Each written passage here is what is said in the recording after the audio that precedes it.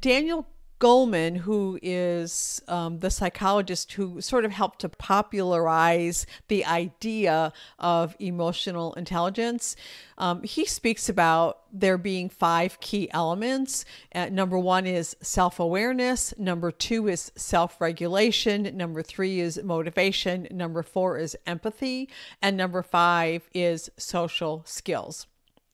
And so the idea in our context, pulling that into our context, the idea is that the more we, as the like the matriarchs of our family group, the more we understand our responsibilities and understand the role that emotions play, and the more we develop our own emotional intelligence, the better our life is with our dogs.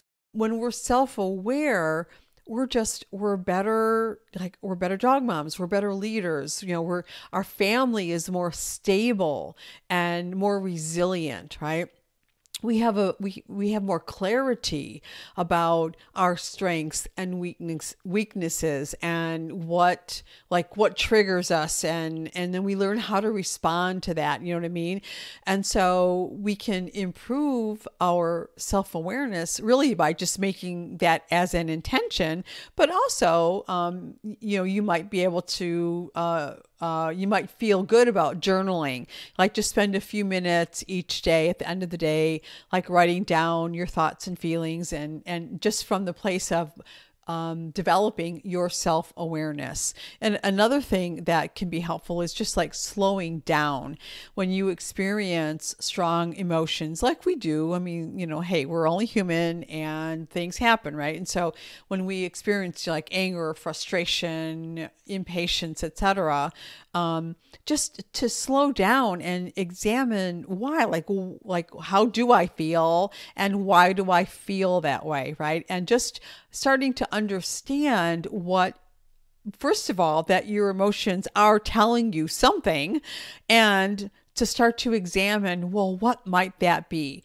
A couple of the things that help us to better self-regulate are to know your own values. So like when we know our own values, like what where you will not compromise, like this is like flat out, these values are really important to me, and I'm not willing to compromise on those. Like it's kind of like your code of ethics, so to speak, right? And so for I'm sure it's for all, or at least the vast majority of us that are listening to Enlightened by Dogs, for us, we have common core values on some levels, right? So something like, we would never want to physically, hit or physically, do something to our dogs in order to get a desired behavior. I'm just pulling one thing out as an example.